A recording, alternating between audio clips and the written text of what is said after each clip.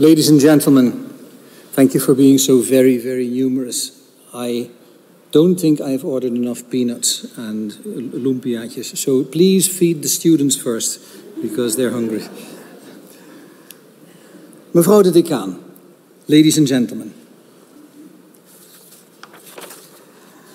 Over the past 20 years, I have collected a large corpus of data, cultural and historical, from many different countries. My aim was to chart how the modern nation-state was created in the 19th century, the century of Romanticism. 19th century nation-building started with cultural consciousness raising, in a process that I have called Romantic Nationalism. The leading figures were intellectuals, artists, and writers. They exchanged their ideas in a transnational network. Romantic nationalism asserts that nations, as cultural communities, are held together from one generation to the next by language and by an inherited culture. That these nations are the proper body politic of the state, and that as such they deserve political empowerment. Romantic nationalism took shape in the Europe-wide resistance against Napoleon. A century later, around the end of the First World War, it bore fruit. From 1918 on, the people's right to self-determination has become a widely accepted principle. The idea of the nation-state has become the universal default.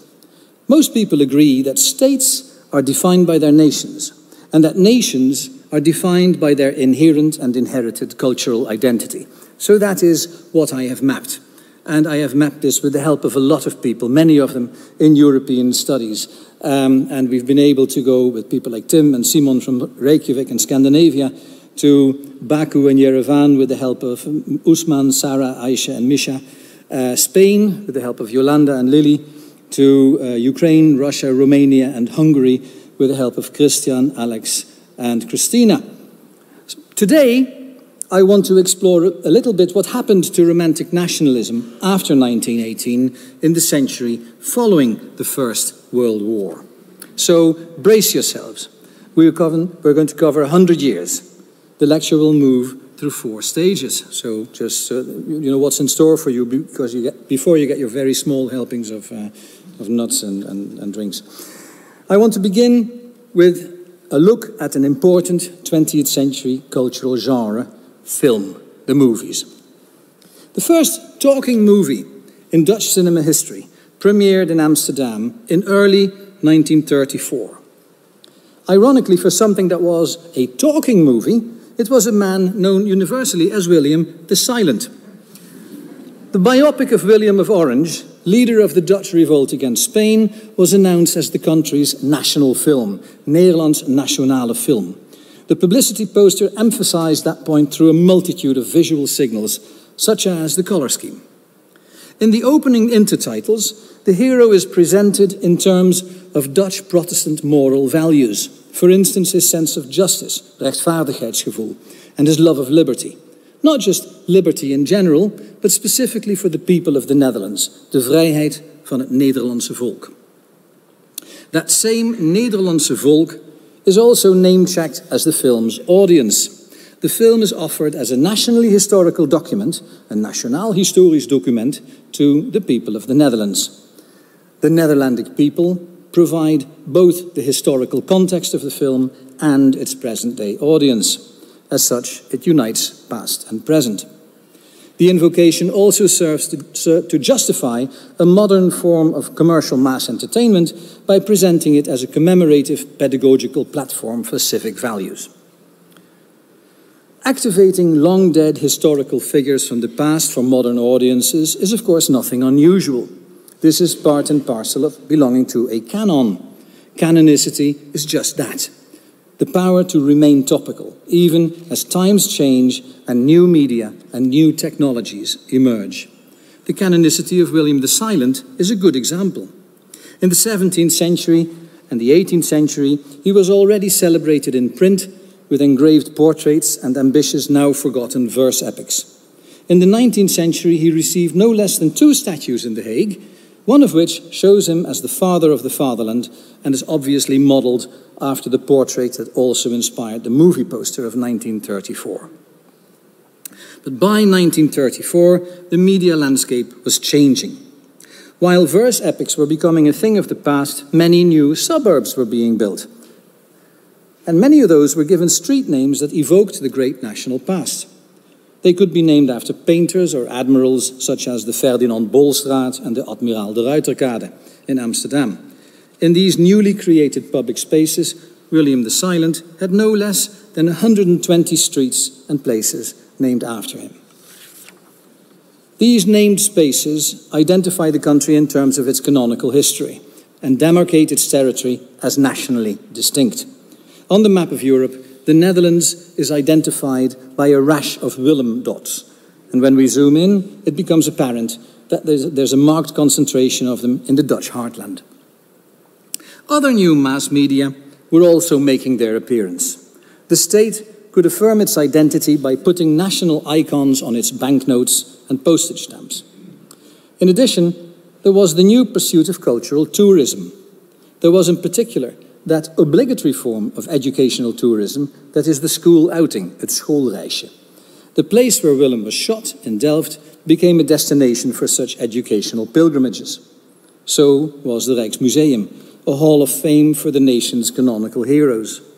On public television, Willem's life was made the topic of a drama series in 1984, or 1985 it aired, and his celebrity was recanonized when he was elected the greatest Netherlander of all time in 2004.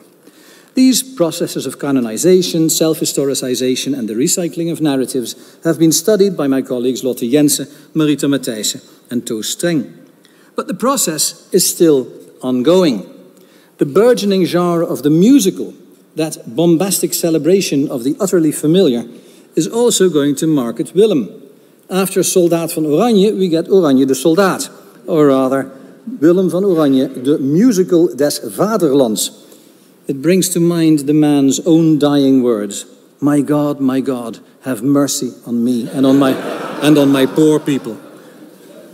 All this belongs to the afterlife of a famous historical character in cultural memory. Documenting an afterlife is not an easy task.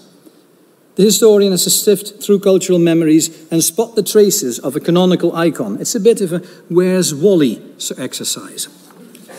We have to search through masses of pop culture to spot, in unexpected corners, the familiar figure. The new media that recycle canonicity in the 20th century are characterized by their mass outreach. This was already theorized by Walter Benjamin in his classic essay on the work of art in the age of mechanical reproduction. Benjamin already saw that artworks were becoming commodities. That insight has more recently been elaborated by Pierre Bourdieu. He distinguishes between restricted and unrestricted cultural production. Restricted is a statue or an expensive 18th century book. There aren't many of them and they are costly. Unrestricted is something on television or a postage stamp. It's easily affordable to huge masses of people, almost like a day at the beach. As Bourdieu sees it, restricted forms of cultural production are more prestigious, while mass-produced, unrestricted forms are cheap and down-market. The presence of William the Silent in the 20th century is largely to be found in unrestricted, mass-produced pop culture. Each instance is individually forgettable. There's always a sense of, oh yeah, right, I'd forgotten that, when we recall that TV costume drama or that program on the greatest Netherlander of all time. We are in the realm of what is often called trivial or at best middlebrow culture. That may sound snobbish, but snobbery is how the cultural marketplace works. The symbolic value of cultural products, their prestige, is a question of supply and demand. And as Bourdieu has shown, exclusivity, limited supply, raises symbolic value, while mass supply brings the value down. On the whole, we can see that national icons in the century of mass entertainment gravitate downward in their cultural prestige. As they become more popular, they become trivial. This presents an interesting parallel with Michael Billig's famous notion of banal nationalism. Billig has famously pointed out that after a hot period when nationalism was mobilizing political forces, it cooled down and became banal, something taken for granted. The true power of the nation in the contemporary world often lies in its unobtrusive presence as the background noise of the public sphere, the recycling of national symbols on everyday objects like coins or number plates. We have stopped noticing this presence of national brands the way we stopped noticing lampposts and traffic signs. That is indeed what renders the nation something habitual, the default, plain vanilla flavor of the public sphere. By the way, don't let words like banal or trivial fool you. The power and covert agency of trivial culture and banal nationalism should not be underestimated.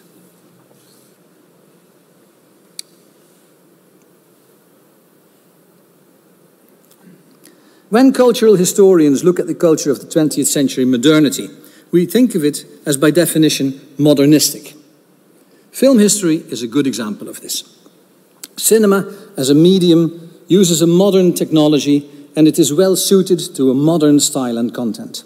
The visual quality is dynamic, expressionistic, or avant-garde. Cinematic modernism would seem the very opposite of 19th century romanticism. It avoids lyricism and the idyllic countryside. It celebrates rapid movement and the mechanical aspects of life in the modern world. So it would seem. However, that is not the whole story. We're going to look for Where's Wally again.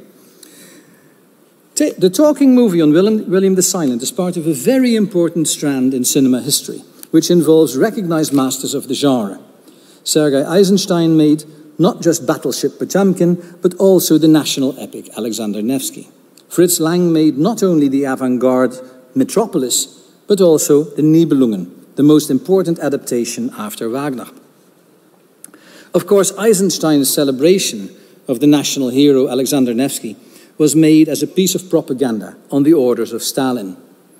But even so, there are a lot of similarities with the liberal entrepreneurial movie about William the Silent. Also, Eisenstein could draw on a canonicity that had been established well before Stalin, and precisely in the Romantic 19th century. In this country, there are the street names. In Russia, there were the Russian Orthodox cathedrals dedicated to Alexander Nevsky. 14 of these had been built in the late nationalistic 19th century. And while William the Silent streets were named in the new suburbs on the outskirts of the old cities, the Alexander Nevsky churches were built on the edges of the empire, marking its sphere of influence. We encounter them as cultural outposts in Poland, in the Baltic, in the Caucasus. In a further parallel, Eisenstein's film was only one step in the ongoing relay of the Nevsky cult that would take off again in the 1980s. After the collapse of communism in 1989, the building of Alexander Nevsky churches has resumed. 2 new film versions have been made. They tell once again how he defended Russia's western borderlands against the attacks from the wicked West. Trivial, banal, potboilers, Aragorn in Cyrillic letters. I'm bracing myself for the musical. But also an important factor to understand contemporary Russian nationalism and the informal ideological feeding ground of Putin's war against Ukraine. In Michael Billig's terms, the cooling down from hot to banal has gone hot again. Cooling down is not a one-way process. Unlike entropy, it's reversible. Things that had become banal, unnoticeable, suddenly reveal their ongoing power to inspire attitudes and influence political choices. Banality is powerful. A good example to demonstrate this can be found in the British Isles. So, next stop. One of the most noticeable recent examples of cultural nationalism was the movie Braveheart, 1995. It was a global success. In the English media, such as The Spectator and The Independent, the film was criticised for its anti-English sentiment. But in Scottish cinemas, audiences were cheering, and the Scottish National Party experienced a noticeable boost after Braveheart. Braveheart marked a change. The Hollywood action movie, in which Mel Gibson had played prominent roles alongside Arnold Schwarzenegger and Sylvester Stallone, now turned to the mode of national epic. Crisis moments in national history were used to showcase the bulging muscles and the lashings of blood, guts, and testosterone. Braveheart made use of an existing Scottish cult of the national hero William Wallace. That cult had peaked in the late 19th century when a huge neo-Gothic monument to the hero had been built near the city of Stirling. Since then, the cult had cooled down, had gone banal. The Stirling monument had become just one of Scotland's less prominent landmarks on the tourist trail. But it was made hot again, very noticeable indeed, thanks to the Gibson movie. Visitor numbers to Stirling rocketed, and the monument was modernized by the addition of a stupendously ugly statue in the car park, featuring Gibson shouting, "Freedom!" That is how hot and banal can move back and forth. But the case ramifies further. Braveheart not only played into the rise of Scottish nationalism, it also provoked the growing tide of English nationalism. Were there English equivalents to Braveheart? People have drawn attention to a rich crop of movies about Churchill and Dunkirk from the 2010s onwards.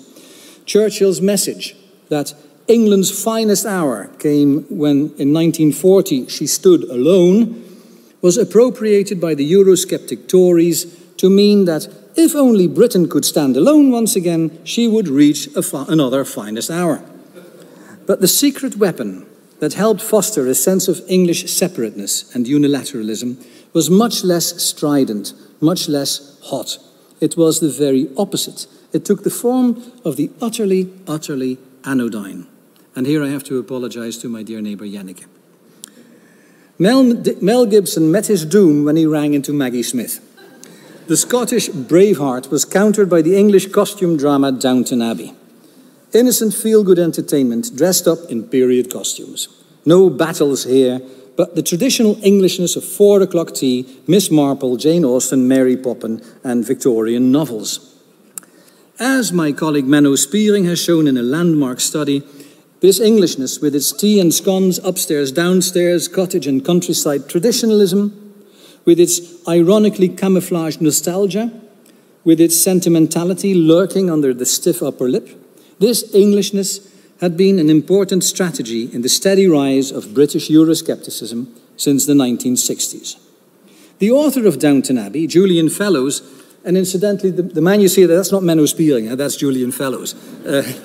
Lord Fellowes is an aficionado of the Victorian author of One Nation Toryism. He's been made a lord and sits as a conservative pro-Brexit peer in the upper house. And in one episode, he has plagiarized a wartime propaganda film, Mrs. Minner, from 1942, where Englishness is used to beat not the Scots or the EU, but the Nazis. Handy thing, Englishness. So, both Braveheart and Downton Abbey owed their success to their mastery in reactivating older, dormant cultural and literary models. They tap into a quietly subsisting repertoire that had receded deep into the background.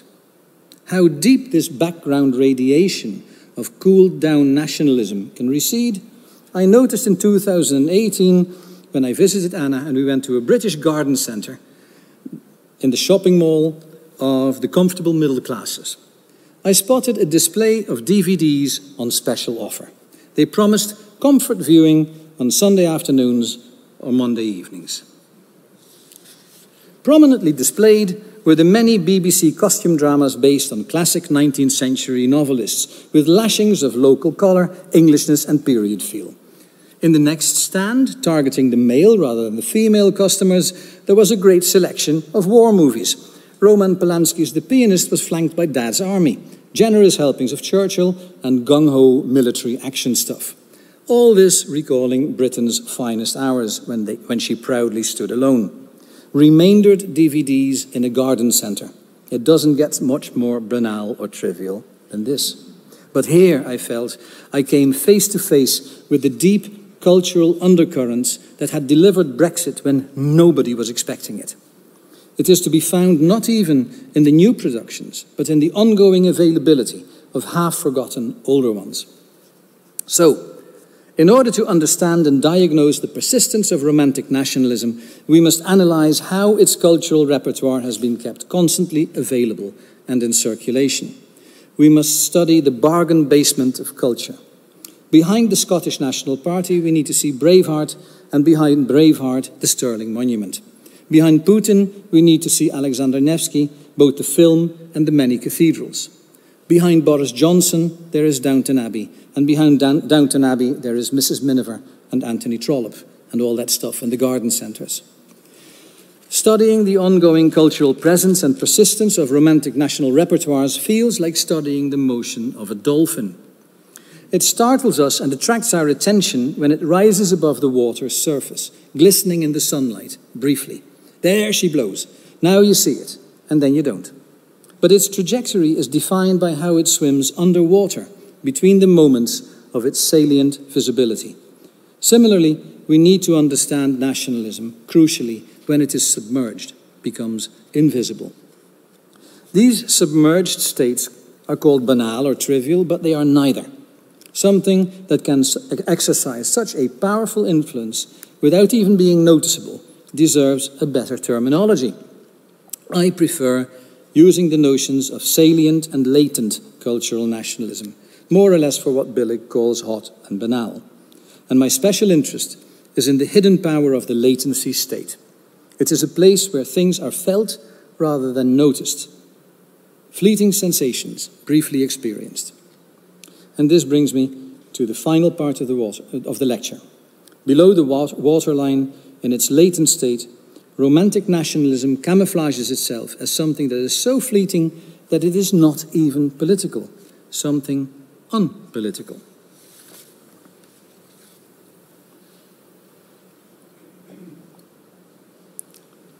Unpolitical nationalism? Surely that's a contradiction in terms, for what is nationalism if not political? But in fact, nationalism has a habit of denying its political nature. We encounter this unpolitical romanticization of nationalism right at the beginning as it emerged. In 1806, the Romantic philosopher Fichte argued that the love we feel for our country is as natural and as sweetly human as the love that parents and children feel for each other. Love of the nation is a political extension of family values, as it were. The Romantic fairy tale collector Jacob Grimm drew attention to the notion of homesickness. Much as homesickness is a universal affect for people in exile, so too love of one's country is a natural, universal affect. There is nothing political about it, it's anthropological. As the Romantic poet Walter Scott put it, only dead souls could be insensitive to the joy of coming home to one's native land.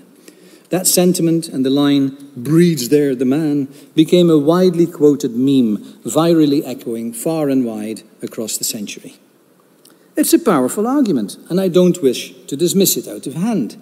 But it did set the tone for a standard rhetoric where even hardcore political nationalists, separatists and chauvinists pretend that engagement for the nation is unpolitical. There are many examples, but I only single out Thomas Mann's Betrachtungen eines Unpolitischen, published at the end of the First World War. Mann, in 1918, was not yet the cosmopolitan Nobel Prize winner of later years. This tract is a piece of nationalistic propaganda, defending German war aims and war methods. Mann argued that democracy and politics are artificial concepts contrived by the frivolous French and the perfidious English. True Germans have no need for such politics. They stand united as a single nation behind their Kultur and their soldiers. 2 centuries after Walter Scott and a century after Mann, we have become accustomed to the idea that loyalty to the nation is natural, anthropological, unpolitisch. That nationality is a moral thing rather than a social one. Surely there is nothing wrong in cheering your national football team. The Englishness of Downton Abbey is a matter of family values and decent domesticity, and offered as family entertainment. The politics are there. Sometimes the Irish question is mentioned, or the economy, but only as incidental dissonance in the jolly feel-good stories about a harmonious organic community. Even the aggressive heroism of national epics, like Braveheart, will romanticize their aggressively national message as unpolitical. To begin with, the hero's defense of the nation is always presented as being fundamentally about freedom.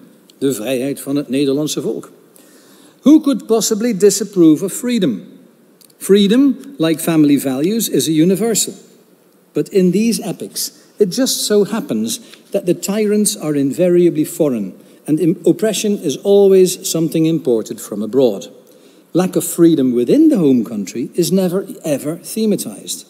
Much as the servants in Downton Abbey cheerfully embrace their subservience, so too the hero's home society is always represented as uncoerced, harmonious, egalitarian, where freedom is always a given, never a cause. It's only put in question when the strangers come. Slaves? Anyone? Servants? Anyone? Subaltern women? Anyone? Perish the thought. Freedom here does not refer to the individual's liberty and their empowerment to pursue their happiness. It refers purely to the military expulsion of tyrannical invaders from abroad. What is called freedom is in fact armed self-defense, and it refers to a territory rather than to a society. In an Orwellian misdirection, social freedom is redefined to mean national sovereignty. And the warrior hero who loudly shouts "freedom" is in fact an authoritarian commander trying to sound charismatic. The other form of romantic camouflage is this. These movies are nothing if not melodramatic, by which I mean that they follow stark black and white contrasts. The storyline avoids complexity, avoids mixed emotions. It yo-yos between scenes of delightful bliss and anguished despair. The characters are sharply divided between heroes and villains, between good guys and bad guys. How bad the bad guys are is invariably demonstrated by the fact that just for fun, they rape, torture and kill women and children. Indeed, these nationalistic movies are without exception full of horrendous violence against defenseless victims, mostly women. Their suffering demonstrates the lustful, sadistic malice of the bad guys, and that in turn explains and justifies the righteous anger of the heroes and of the spectators.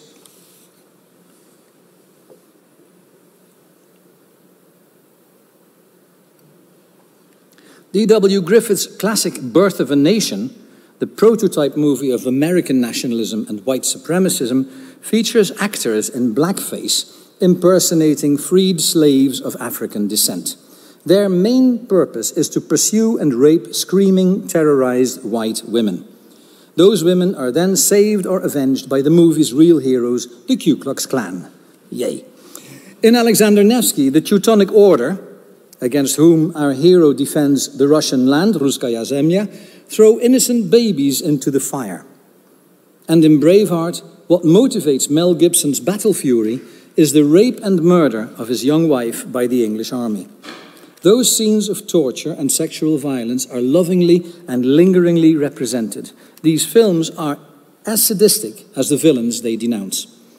The emotional manipulation is obvious. We share the hero's disgust at the revolting depravity of the villains, and we understand why the heroes are driven to violence. The melodrama takes us from screaming women to raging men. And so, the national conflict is played out in the very intimate arena of our primal emotions, our feelings about family, loved ones, and children. Those feelings are unpolitical, but they are manipulated melodramatically to justify a message of national warfare and territorial sovereignty. Movie plotlines are full of such melodramatic devices.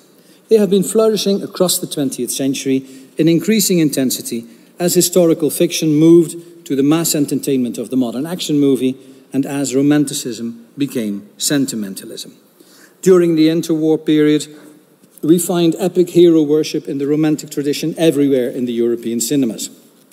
After 1945 and during the Cold War, the genre survived mainly in the communist countries of Central and Eastern Europe.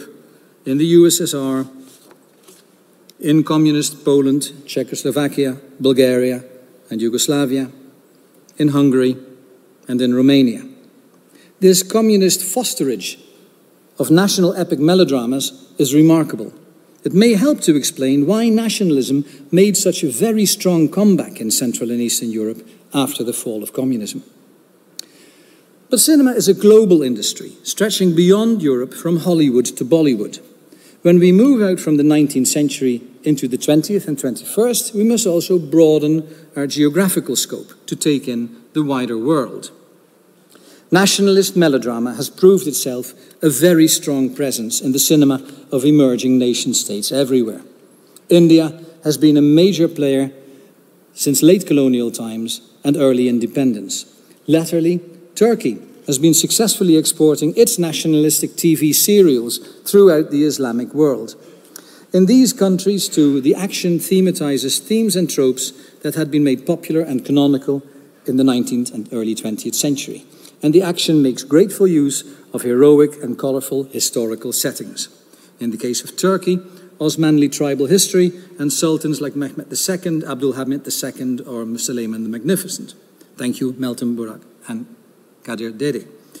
In the case of India, anti-British or anti-Mughal heroes, with many thanks to Bob van der Linden. This is where we see romantic nationalism going global in the 20th century. The themes may be older, but their celebration and their canonical form can be dated back to the 19th century romantically inspired cultural nationalists. There is also a remarkable convergence worldwide in how these national heroic action movies are presented. Foregroundedly, there are always rough-hewn heroes with bad hair and a kick-ass attitude glaring at us defiantly against a tempestuous background of stormy skies and battlefields. They look ready to storm the Capitol in Washington, as it were. Their aggression, their toxic masculinity are validated by the fact that they commit their violence in the service of the nation and something that they choose to call the nation's freedom. Or liberté. Movies like this are unrestricted in the Bourdieu sense. They can be easily and cheaply enjoyed by private customers on their domestic couches, watching their home screens with a bucket of popcorn on their laps. While we snack the popcorn, we are outraged when a foreign tyrant commits rape or murder, and we cheer when the foreign tyrant meets his gory end. All that takes place at the most intimate, emotional, private level. Nationalism here becomes a visceral affect, a private and unpolitical emotional state.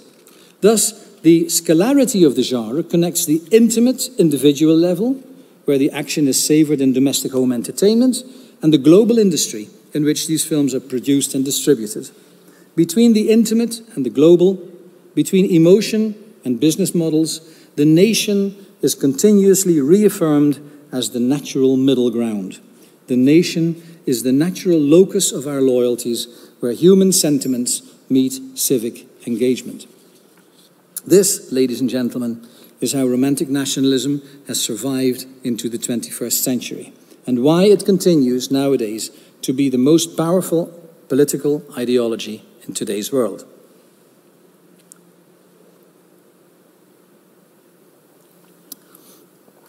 To conclude, in today's politics, we witness a resurgence of virulent anti-cosmopolitanism. It goes together with a virulent anti-intellectualism, but I'll leave that be for the moment. Public opinion making is suffused by melodramatic schematizations, playing the invariable trump card of family and country, and where freedom is always monopolized for oneself, not for the rest of humanity. In order to understand and diagnose this new nationalism, it is not enough to analyze the social circumstances in which it prospers. We must also understand how its repertoire and sentiments have been kept in circulation over time. Behind the nationalism that saliently manifests itself in political action, there is the latent, inert, unobtrusive presence in the world of consumer culture. All this remains a necessary task for future research.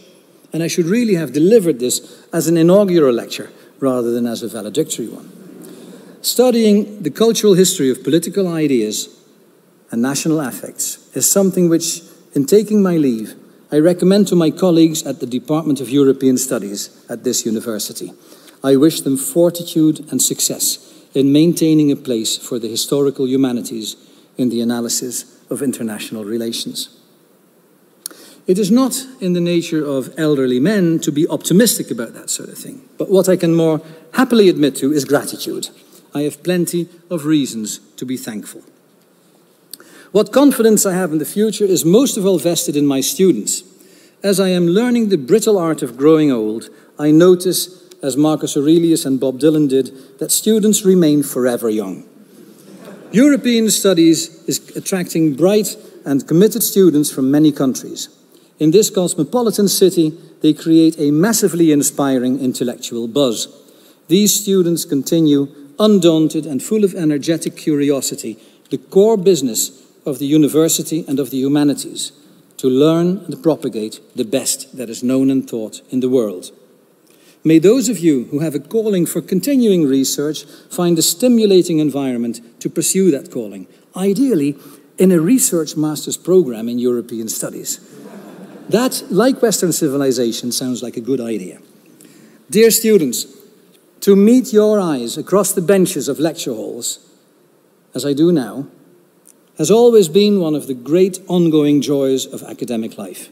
Keep your eyes bright, your mind sharp, your companionship cheerful, and may you stay forever young. Secondly, I thank the university librarians and the faculty's secretarial and administrative staff. Dear friends, in choosing to be flexible rather than rigid, personable rather than officious, you have the secret, invisible power to turn the academic work floor into a human community. So often you have done just that. It was you, most of all, who made me feel at home in this university. We often talk of rooted cosmopolitanism, and that phrase always makes me think of you, because it is you guys who root this university, who provide a home ground for this transnational temple of learning right here, in this proud and kind city of Amsterdam, and among straightforward and unintimidated Hollanders. When I started at European Studies in 1986, I was one of the young ones, looking up to elder statesmen like Wim Robel and Max Wijsglas, and our founding father, Albert Rijksbaron, who I'm so happy to see right there in the front row, and my dear and departed friend, Arthur Mitzman. Now I am following them into retirement, and my colleagues all seem so young, and I feel a bit like an uncle to them, sometimes grumpy, but always affectionate. The people whom I saw obtain tenure, Yolanda, Marlene, Christina, Mayette, Guido, Alex, the precariat of young PhDs and guest researchers, Enno, Tim, Linde, Jesse, Aisha, Bob, Thomas, and Eva, Suda, Robin, and again Mayette, who are taking over our flagship book series. It's all of you, and it's up to you now to maintain our mission to learn and propagate the best that is known and taught in the world. I'm glad to leave it to you guys when I see what a committed and talented bunch you are, and above all, when I see the heartwarming collegiality that you can draw on. May that collegiality help you through the challenging times which the humanities are facing, and which the historical humanities are facing in particular. I thank all my past and present colleagues for all the collegiality that they have shown me. And here's a shout out in particular also to a few of those whose practical support helped me to prepare this lecture. It is the tip of an iceberg. To thank all those to whom I am indebted would amount to an entire autobiography. In other words, my autobiography would consist largely of acknowledgements of gratitude. Gratitude to the whole world, and under God to so many people in it. To be able to say that is a mighty blessing. And most importantly of all, bracing herself and sitting right in front of me, there is Anne Rigney. This lecture has demonstrated from beginning to end the many, many ways in which her work has been an inspiration to me ever since our student days. I should acknowledge that huge intellectual debt as a matter of common academic decency. Anne, there you are, with our children, Anna and Paddy, beside you. Over the past 45 years, so often and in so many different places, we've looked around and looked at each other, and we said, well, here we are with the whole family, and what a marvelous walk in the park it has been. and I see you squirm, so I'd better stop right here. I want to thank all of you for being here, and I want to do that in my native language and by returning to my native land. In these closing seconds, please go back in time with me to a moment long before the rise of nationalism. In 1130, near my hometown of Maastricht, a gathering of learned nuns took place in the convent of Münster-Bilze. The meeting was recorded on one of the blank leaves of the convent's gospel book, and the names of those studious women are listed, and 900 years later we can still read out the roll call. Gerberga, Lutgardus, Oda, Mechthildis, Engelberta, Elisabeth, Gertrudis. And underneath is written, in a mixture of Latin and medieval Limburgish, Tesi samenunge was edele und skone, et omnium virtutum pleniter plena. This gathering was noble and fair, and fully replete with every virtue. Quite so. Hartelijke dank voor uw aandacht. Ik heb gezag wat ik te zeggen heb. Het is goed geweest. Tot voor zijn gaan drinken.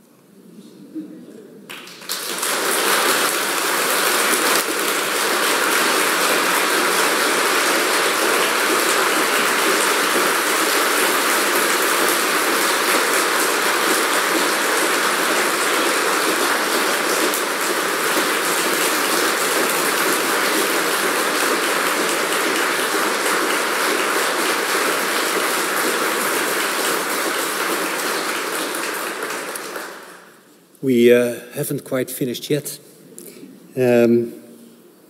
Het is een eer om de volgende spreker te vragen. Dat is professor Dr. José van Dijk, universiteitshoogleraar Media en Digitale Samenleving aan de Universiteit van Utrecht, maar natuurlijk ook voorheen hoogleraar aan deze faculteit en ook decaan aan deze faculteit. Dus alstublieft.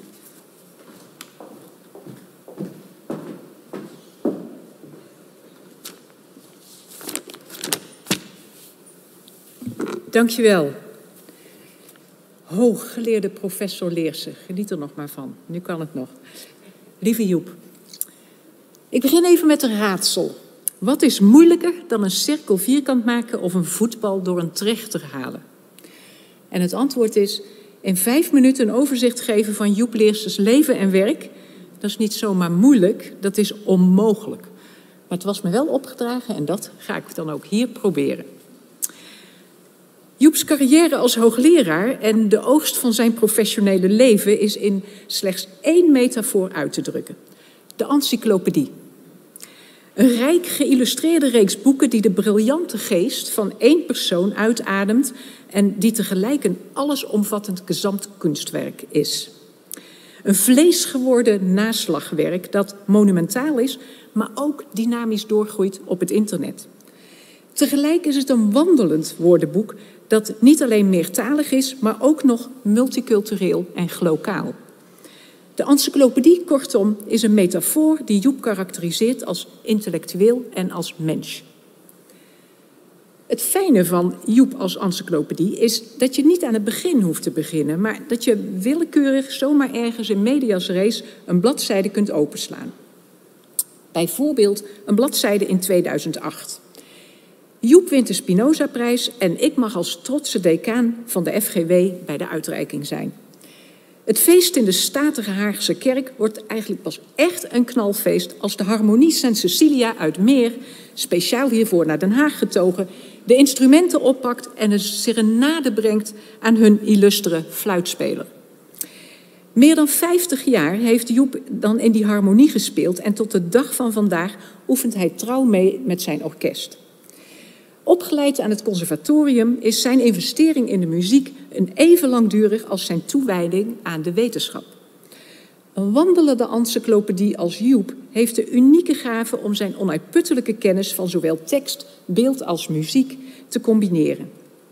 Cultuurgeschiedenis is niet alleen zijn kennisdomein, hij praktiseert wat hij preekt. Verbroedering door kunst, cultuur en kennis.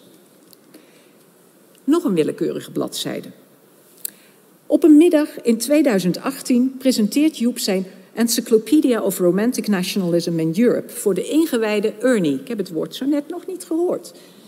Hier in Spui 25, hier om de hoek. 2 bakstenen van boeken vol met lemma's over belangrijke culturele personen in de Europese geschiedenis.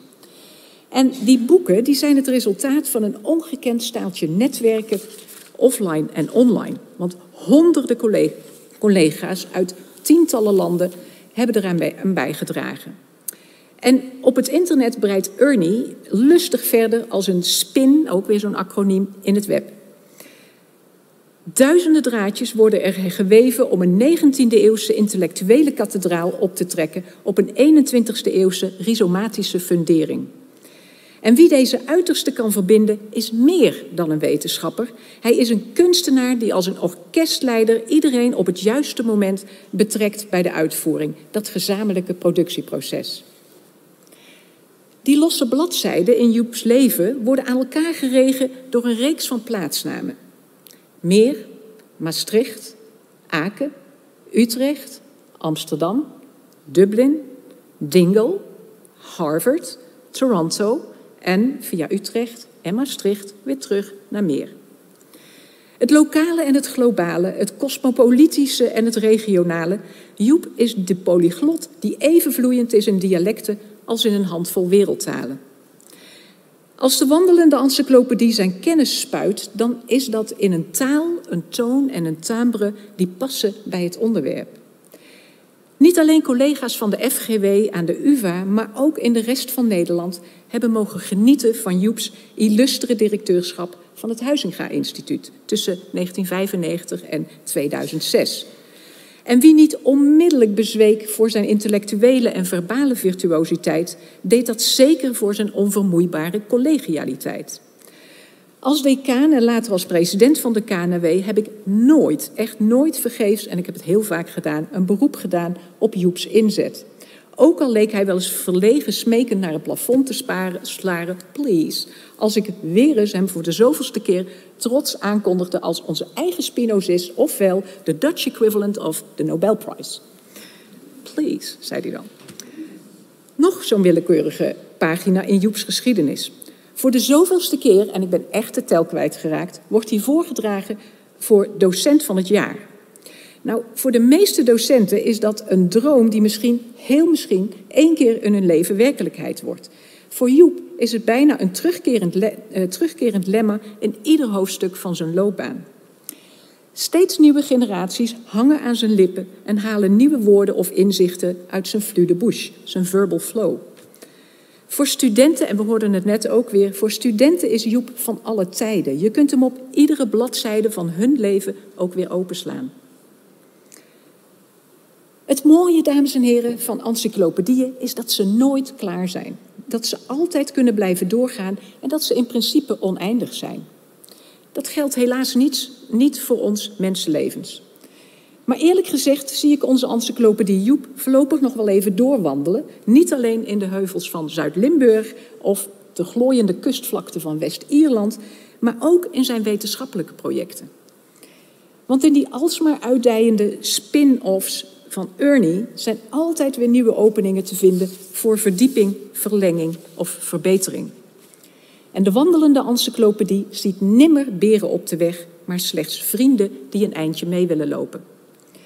De reizende encyclopedie vraagt nooit waar die vandaan komt, maar alleen waar dat project heen gaat. Lieve Joep, aan elk afscheid, hoe leeftijdsfunctioneel ook, zit toch een weemoedig randje. Ik denk dat ik namens vele leden van de academische gemeenschap aan de UvA, de Universiteit Utrecht, de Universiteit Maastricht en de KNW spreek als ik je bedank voor alles wat je de afgelopen jaren voor ons gedaan hebt. Voor de wetenschap, voor de kunsten en voor de mensheid. Want je grootste verdienste als wandelende encyclopedie heb ik nog niet eens benoemd. Dat is jouw hartelijkheid, je warmte, je medemenselijkheid en vooral je enthousiasme. It's infectious. Iemand met zoveel uitstraling als jij is behalve een encyclopedie vooral ook een open boek. Een boek waarvan iedereen op elke bladzijde mag meegenieten. Je gunt meelezers de aanstekelijkheid van jouw passie en de gulheid van je kennis.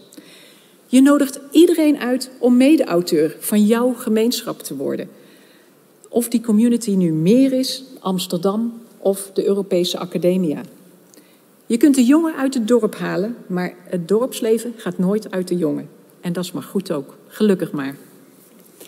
Joep, ik hoop dat wij en vele andere collega's nog heel vaak een stukje met je mee mogen wandelen. Het maakt niet uit waar je begint, want eindigen doet hij nooit.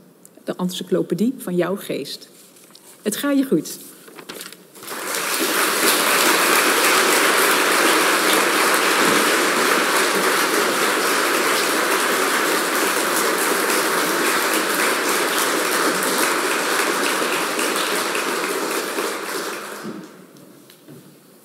Still, we're not finished.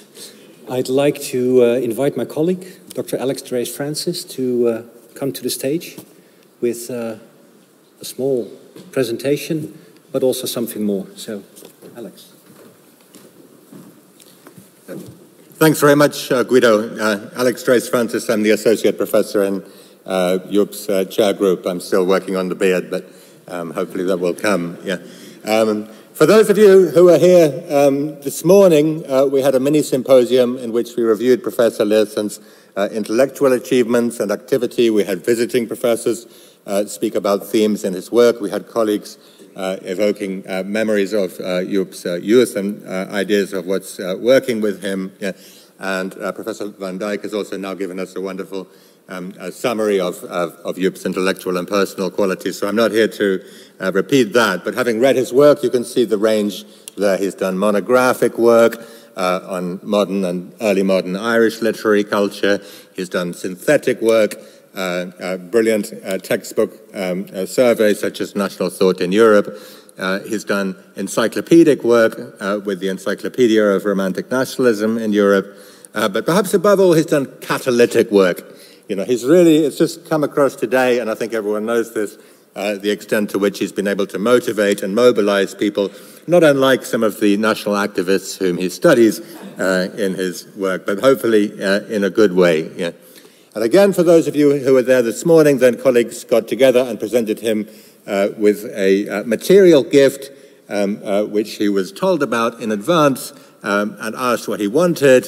For those of you who weren't there, what Joep wanted most was a pair of ship's clocks, which were duly purchased and produced and presented this morning. Yeah.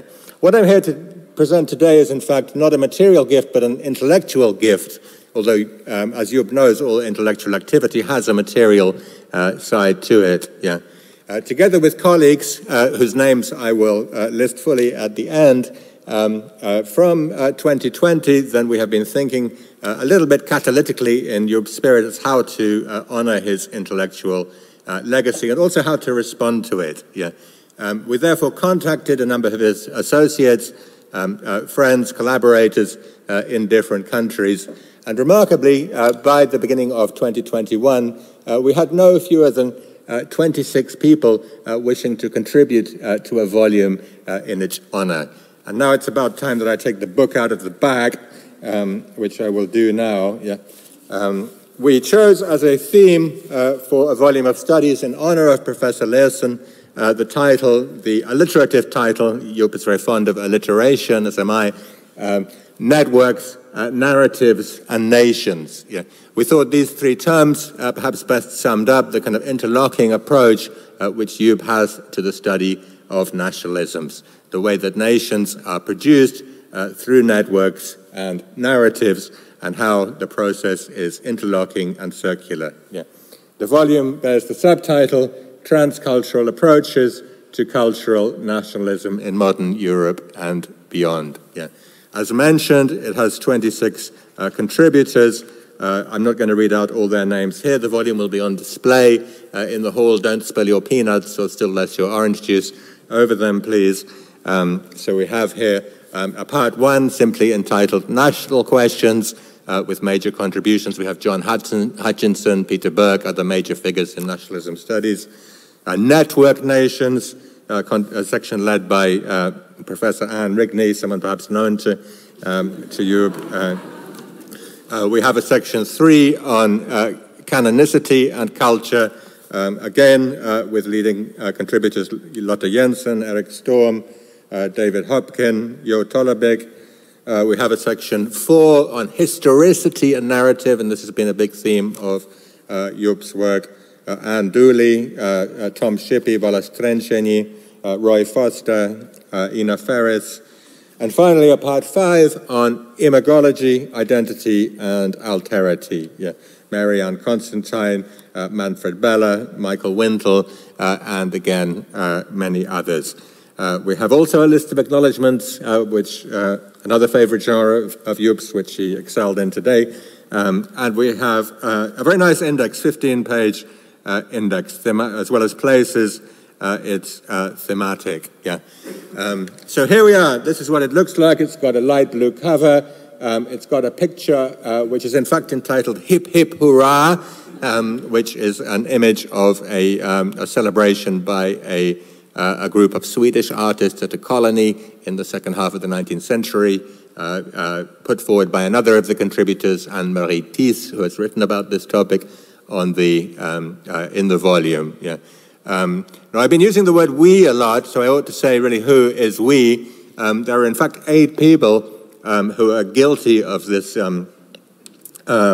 production, and their names fitted quite elegantly, I think, on the cover. It's always difficult to get 8 names on the covers, especially since half of us have double-barreled names for our sins. Yeah. So the names are, and I'd actually like the people to stand up if they could. I think 7, as I read out your name. Mariette Brolsma, can you make yourself known? Yeah, to the police. Yeah. Alex Trace Francis, I'm here already.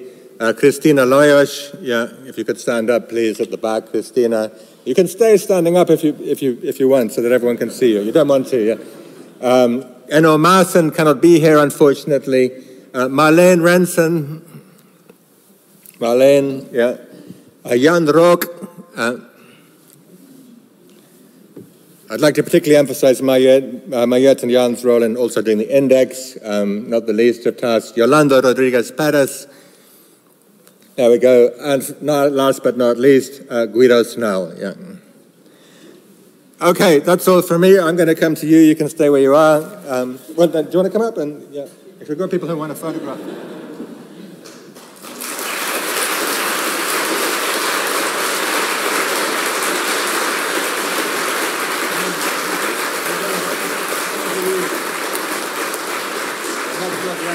And nobody told me anything about it. Nobody breathed a word. I'm totally flabbergasted.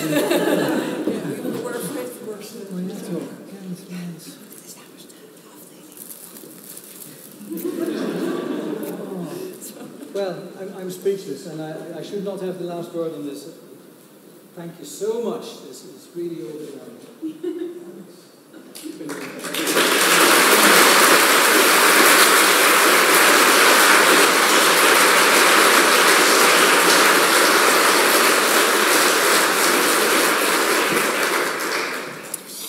Er is gelegenheid om Joep te feliciteren, om hem te omarmen, denk ik ook.